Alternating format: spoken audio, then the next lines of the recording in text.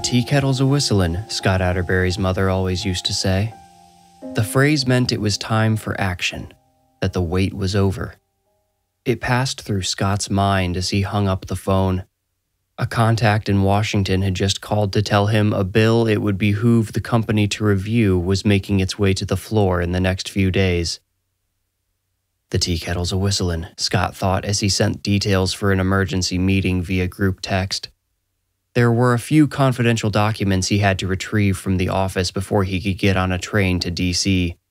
There, he would convene with the rest of the lobby. Scott disdained the sleepless night ahead of him, but nights like this were why he made the big bucks. Scott's office was only a 10-minute subway ride from his high-rise. He only had to walk 2 blocks to the station. So late in the evening, he wouldn't have to worry about too many people in his way either. He left his penthouse carrying only 1 briefcase. He didn't plan on needing a change of clothes until he was back home. The sidewalk already glowed yellow below the street lamps. Scott stifled a yawn, but the pleasantly cool, damp air helped him wake up as he walked. He enjoyed what he assumed would be the last few minutes of introspective thought he would be allowed for the next 24 to 48 hours. Scott glanced at his watch while crossing the street to the station stairs and saw he had made it in 6 minutes. Good time, and he hadn't even begun to sweat beneath his suit. About to descend to the subway station, Scott's ears perked up. Muted grunts and scuffing shoes rapidly approached from a nearby alley. Then a clear voice commanded, "Stop! I said stop!" A man dressed in dirty street clothes appeared to teleport out of the alley. He collided with a parked car, then launched himself from it and started running towards Scott. Scott stepped back into the street to let the man pass. A police officer ran out of the alley in pursuit of the obviously much faster man. As Scott watched, the officer produced his taser and fired 2 probes into the fleeing man's back. He collapsed in spasms and shouted something incoherent. The only word Scott made out was heart. He rolled his eyes and prayed for blessings on the prison union's lobbyists. Scott reminded himself of his compressed schedule.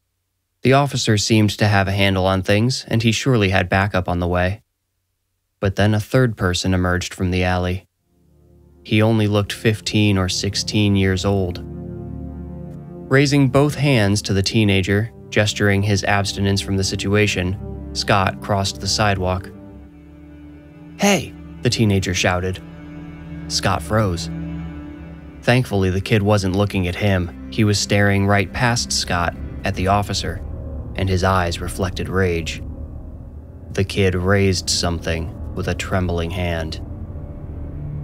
Sir," Scott stammered. The teenager had drawn a small pistol from under his shirt.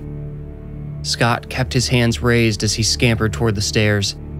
The officer turned and, upon seeing the teenager's gun, drew his own. Both opened fire.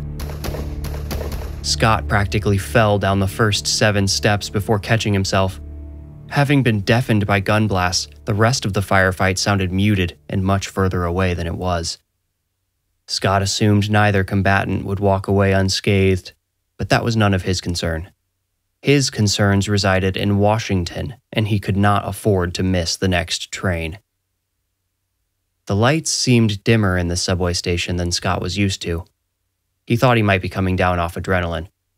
The station also felt eerily quiet, perhaps due to temporary hearing loss, and, notably, Scott was the only person down there. He swiped his Metro card at the turnstile, pushed through, and continued to his platform. All the way, he didn't see another soul. For how much he hated the usual human obstacles in the city, Scott was surprised by how much he wanted to see another person. There was something threatening about standing on that empty platform, staring into the dark tunnels on either side. "Oi," a friendly voice alerted him. So there was somebody else down there after all. Scott ordinarily would have ignored anyone who tried talking to him, but he found this voice quite welcome. He turned, ready to ask this fellow traveler if he too had witnessed the violence above.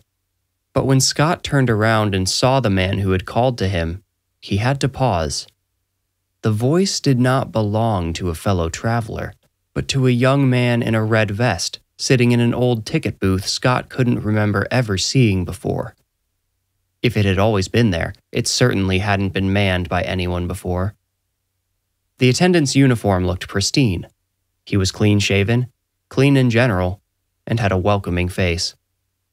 Before he knew what he was doing, Scott approached the booth. "Quiet night?" he asked. The attendant smiled. "Until now." Scott said, "Well, if you're bored, I'm probably not the guy to cure it. Not unless you're interested in hearing the ins and outs of lobbying in Washington." "Ooh, that does sound interesting," the cheery attendant replied. "Too bad it doesn't matter." "Excuse me?" Scott asked, genuinely believing he had mistaken the attendant's patronizing tone. "It doesn't matter," the attendant repeated. "What you've done with your life, everything you've accomplished, none of it means anything." "Well, that's a hefty accusation to lob from a ticket booth, don't you think?" Scott leaned in, meaning to tag the attendant's name onto his sarcastic retort. The young man was wearing a name tag, but for some reason Scott found he could not read it. He could see all the letters, but somehow he could not make sense of them. They refused to arrange themselves into anything sensical. They seemed to dance around one another when he attempted to comprehend them. The attendant seemed unfazed by Scott's remark. He picked up a notepad and pen, wrote something, and set it down again. Scott ignored this, assuming the antic was meant to spark some sort of reaction from him. He would not give this young man the satisfaction. However, he did feel a strong desire to teach the attendant the error of thinking lobbyists' work didn't matter. "Son, let me ask you something. Do you know how laws come to be in this country?" "Sure I do," he replied. "Well, then you understand most things come to a vote, right? But how do our politicians decide which way to vote? Do they seem like the smartest, wisest people to you?" "That's not how I judge people," replied the attendant. Scott moved on.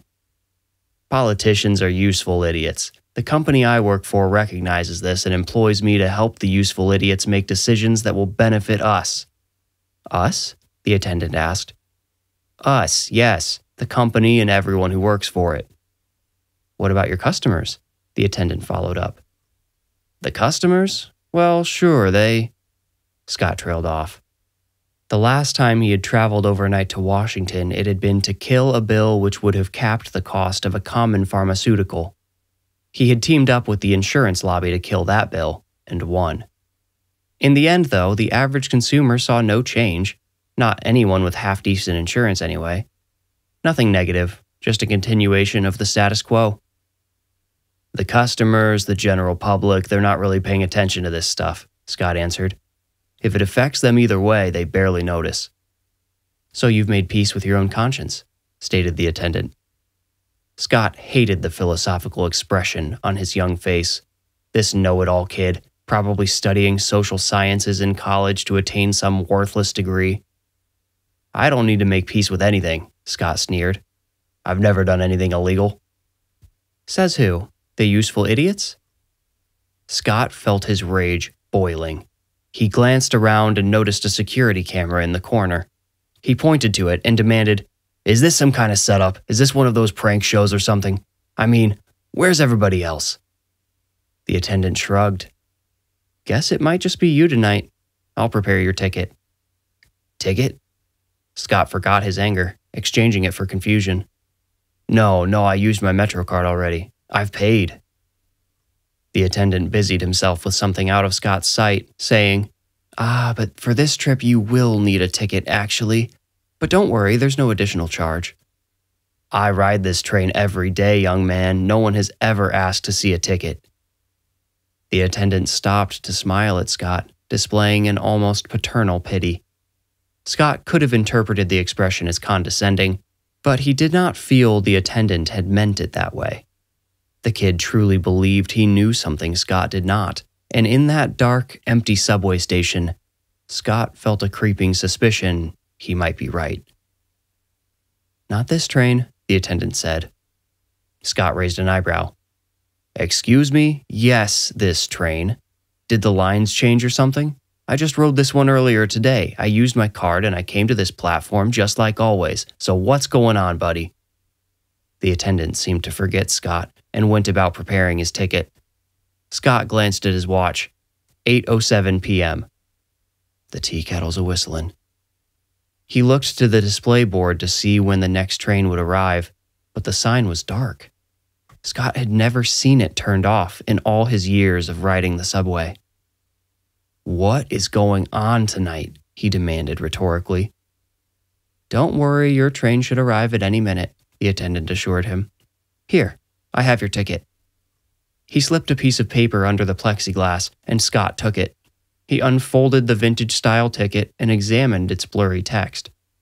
Like the attendant's name tag, most of the words on the ticket scrambled themselves between Scott's eyes and his brain. He wondered if he needed to see a doctor when he returned. He wondered if he had a tumor or something. Maybe the loud gunfire had rattled something loose. Hopefully it was nothing that would disrupt his trip. It would be truly embarrassing to travel all the way to Washington and discover he couldn't even read the bill he was supposed to fight. One word stood out clearly. It seemed to project itself, dominating Scott's awareness even while he was attempting to decode the rest of the text. This word, printed in all capital bold letters, was return. "So I need this for the trip back then?" From down the tunnel in the direction from which Scott's train would be arriving, a woman moaned in agony. Her voice echoed repeatedly up the black tube, clear and chilling. It started low and breathy, then rose in pitch and intensity until it qualified as a scream. "Did you hear that?" Scott demanded. The attendant replied, "You dropped your ticket." "To hell with the ticket, there's somebody down there, we should do something." "Down where?" "Down the tunnel, you moron. God, you've been useless to me. Where's your head tonight?" The attendant smirked. Where's yours?" Scott scoffed at this sarcasm, held his poise for effect, then stooped stiffly to pick up his ticket. He still could not make any sense of the text except return.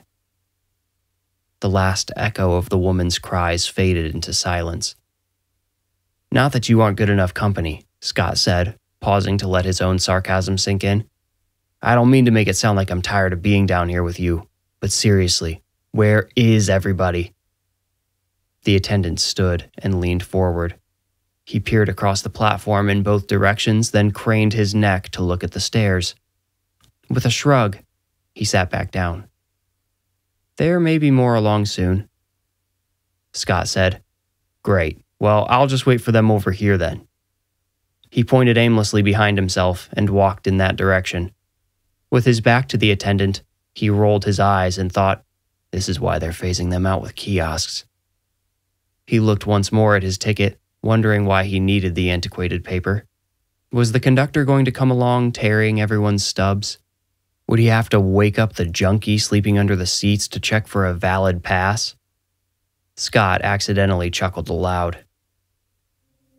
Another female scream, primal and desperate, reverberated through the tunnel. It made the back of Scott's neck prickle.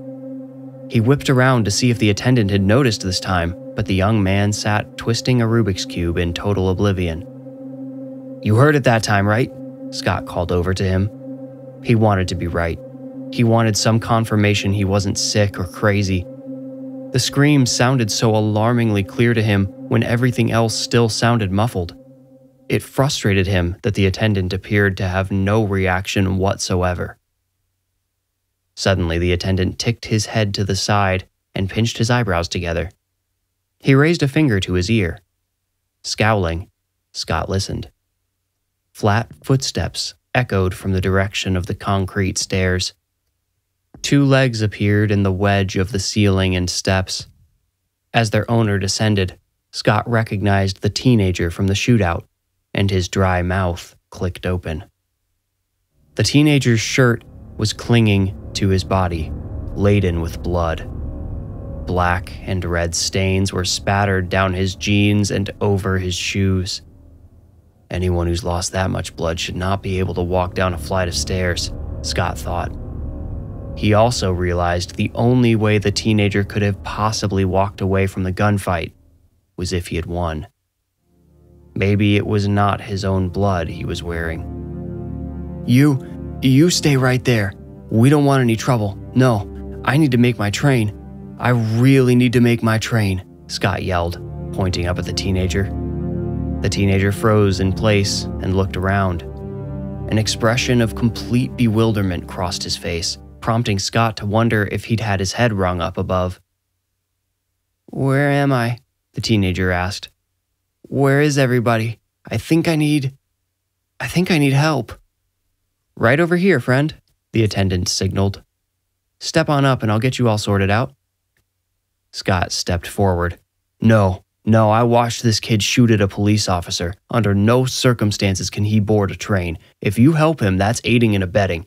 For all we know, he's a cop killer. You could go to..."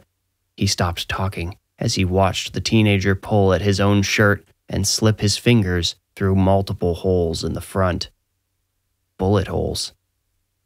"My God, he's hurt. Call 911. Get the cops here in an ambulance," Scott barked at the attendant. "I'm not, though," the vacant teenager said.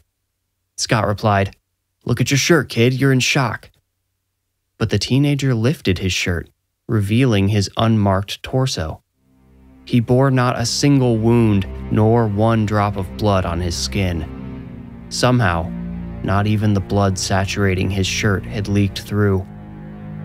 After he covered himself again, he cocked his head at Scott. His eyes focused, growing clearer. He said, "I saw you. Up there, I saw you. You were..." His eyes expanded and his color drained. "Hey friend, just come on over here. I'll get you squared away," the attendant repeated. This time the teenager obeyed. He watched Scott warily as he walked past, and Scott watched him back. Once more, a woman's painful cry came from the tunnel. She sounded on the verge of death. Whatever was happening to her would be over soon. Scott yelled, "There, right there, at least one of you must have heard that." The teenager looked back and shook his head. The attendant shrugged. The teenager asked, "Can you see that guy?" And the attendant nodded. "Come on," Scott yelled, turning back to the tunnel. Unintentionally, his voice echoed through the sinister tube. At wit's end, he purposely yelled into the blackness. "What, is there an accident down the line? When's the damn train coming?" "So you'll just need your ticket," Scott heard the attendant say quietly. "Yeah, about that. I don't have any money, man," the teenager replied. "I don't have a card or anything either. I don't know how this works. Is that gonna be..." "No worries," said the attendant. He slipped a ticket under the plexiglass. Scott hustled over to him. "Hey, what's it say?" he asked. The teenager ignored him. "I'm talking to you, son. What's your ticket say?" Scott repeated. This time the teenager looked up, bewildered. "Huh? Oh, it says..." He went quiet again, face wrenched in confusion. Scott glanced at the attendant and hated the statue of amusement he saw there. Scott said, "Here, does your ticket look like this too?" He produced his own ticket, showing it to the bloody boy while maintaining a safe distance. The boy snatched the ticket from Scott's hand. The attendant protested, but the teenager ignored him as he compared the two tickets. Scott could see big, bold letters like the ones which spelled return on his ticket, also on the teenager's ticket, but he could not decipher them. Like the other words on his own ticket and the attendant's name tag, the letters simply would not arrange themselves in any recognizable order. It was the visual equivalent of being unable to recall a word that is, as they say, just on the tip of your tongue. Scott said, "See, they're nonsense. I can't figure what to make of..." "Mine says onward. What's that mean?" the teenager asked the attendant. "Great question. But does it really matter?" the attendant asked. He leaned forward, rolling his chair close to the plexiglass. The teenager turned his ticket so the attendant could read it. His eyebrows went up, and he nodded, saying, "You're so young. Must have packed a lot into that short life, huh?" "I guess so," replied the teenager. I don't get to do much since I'm always helping my mom. She's got health stuff, but we don't have insurance. Hold on a second. The attendant suddenly grew serious. Can I see that ticket again, please? The teenager slid the ticket back under the plexiglass. The attendant picked it up, studying it, then shook his head regretfully. I'm sorry I didn't notice this sooner, he said. Your ticket actually has a hold on it. What's that mean? Scott asked. Does mine? The teenager raised Scott's ticket to the glass, but the attendant didn't even glance at it. No, you're good to go. There's no holds on return tickets. It's all good, man. I don't need to go anywhere. I don't even know what I'm doing here. I mean, how did I even get here? The teenager asked as the attendant returned Scott's ticket. If you need a refresher, you shot a cop, Scott said. Oh yeah. The teenager caught his blurry reflection on the plexiglass. He stared into his own eyes as if he didn't recognize them, while his hands wandered over his bloody shirt. He found one of the holes and looked down at it. He probed through the hole with a finger, turning to Scott with eyes wide with panic that morphed into astonishment. Yo, he said. He pulled the ragged shirt over his head and dropped it onto the platform. The squelch it made turned Scott's stomach. The teenager looked over his whole body, saying, This isn't right, man. I shouldn't be this way. His arms dropped, and he stopped turning. He stooped to retrieve the bloody shirt, but stopped when his fingers clutched it. He muttered, Wait, Arthur. Turning to the attendant, he asked, Is he coming down here? My brother Arthur, is he? The attendant raised an eyebrow and looked toward the stairs. He gave a questioning glance at Scott, who had a much better view up to the next level. Nobody there, Scott replied. The teenager cried, Arthur! And charged toward the stairs with the shirt in his hand leaving a trail of dark droplets. He pounded up the stairs without slowing, then disappeared. What an idiot, Scott remarked. The attendant said, You think that about a lot of people, don't you? Scott chortled and crossed his arms. Well, sure, but that kid's just going to end up arrested. I watched the whole thing happen. This cop was trying to arrest a guy, and that kid just started blasting. It's hard to believe he's not dead. Scott stopped talking. He could feel his heartbeat pushing against the tension in his throat. Distantly, the teenager's voice reverberated. What's going on? Where am I? He came running back down the stairs and went straight to the ticket booth. There's a wall up there, he said. At the top of the stairs, it's like blocked, man. There's no way out. Yes, there is, Scott thought with a nervous glance at the black tunnel to his right. Then he noticed some threads protruding from under his lapel and lifted it up. The teenager said, I gotta get to my brother. This cop was going after him and I see the cop started tasing him. Yeah, he tased him because he was running. It's not like he was gonna kill him, Scott shouted from anger sparked by denial as he witnessed the hole next to his breast pocket. No, man, you don't get it. That's the thing, the teenager replied. He shed a tear. Arthur's got a pacemaker. That cop might have killed him. If he would have hit him with that taser one more time, I had to do it. Scott unbuttoned his suit coat. His head swirled when he saw the wide red stain across his white undershirt, which also bore a ragged hole directly beneath the one under his lapel. I had to stop him, the teenager wept. You got us both. Scott choked on the word, killed. His tongue wouldn't allow him to express his suspicion. No, realization allowed. Wait, say that again, said the attendant. Scott whispered, He got us, but the attendant cut him off. No, not you. Him. The teenager said, I knew it could go bad, but he was going to kill my brother. I really didn't know what else to do. Arthur gave me that gun in case anything went sideways, and it did, so I just... Did you realize you could lose your life?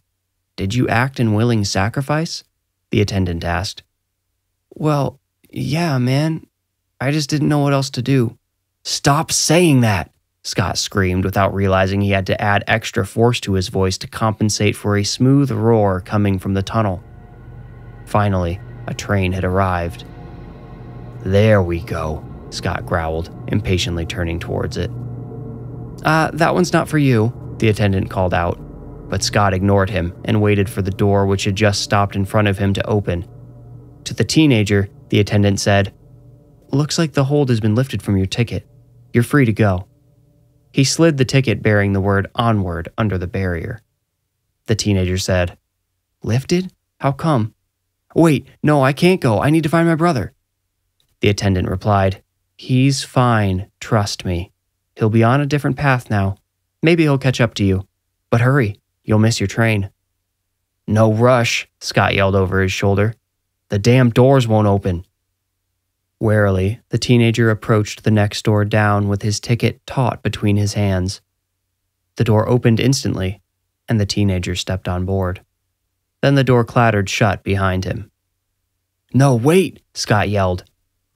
But the otherwise empty train had already begun moving. It accelerated at an unbelievable speed and vanished into the next section of tunnel.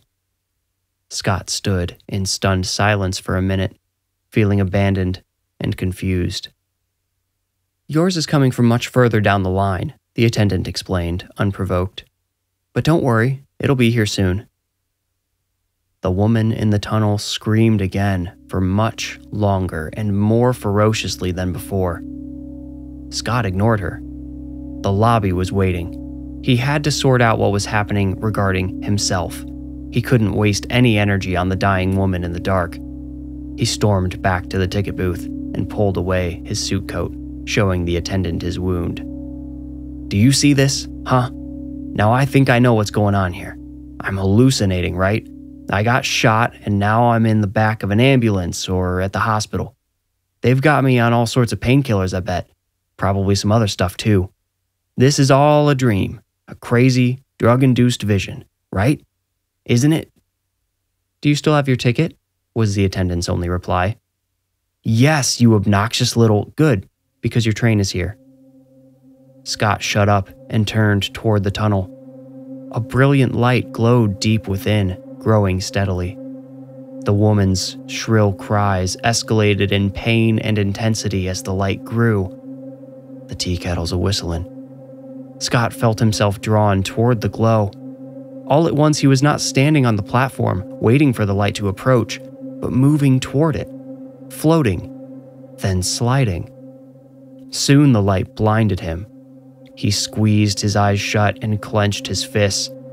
Still, the penetrating light burned his eyes. He screamed. He wailed. He cried. "There he is," a strange voice said within the light. An enormous hand pushed on Scott's back and raised him into the air. He was placed on a soft, warm surface and felt another hand stroke his cheek. "He's perfect," the most familiar voice in Scott's memory said. This voice was so terribly, so impossibly familiar that Scott opened his eyes with total disregard for the painful light. She was shrouded in an angelic haze. Scott squinted, then tried to open his eyes once more. Some of the haze faded away. His eyes adjusted, and he stared up into the tired and sweaty, but undeniably youthful face of his mother.